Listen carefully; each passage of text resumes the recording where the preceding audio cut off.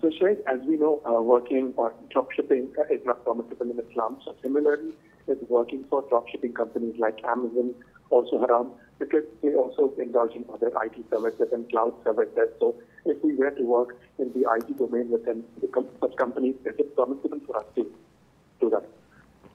First of all, to my knowledge, Amazon does not drop ship.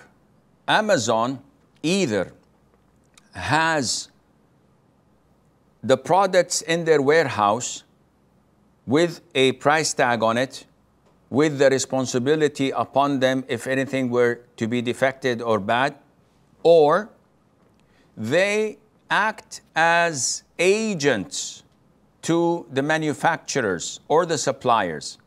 So they have agreements with the suppliers that they will sell this mug for a XYZ price, which is displayed on their website.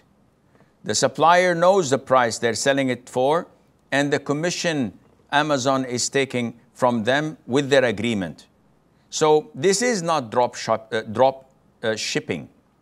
Drop shipping that is prohibited is when you don't have a product and you simply show them this mug and you tell them, I can sell it for you for $1. And you get orders. You did not receive the money. You get an order. You purchase it from outside. Maybe you'll be successful in getting it for less than $1. Maybe you will not. And then you bring it and ship it and then receive the money. This is selling what you do not possess, which is drop shipping that is prohibited. But if you have the product and you sell it, this is halal. If the supplier or the manufacturer authorizes me to be his agent and he says, sell it for $1 and I'll give you 10 cents. And I do that.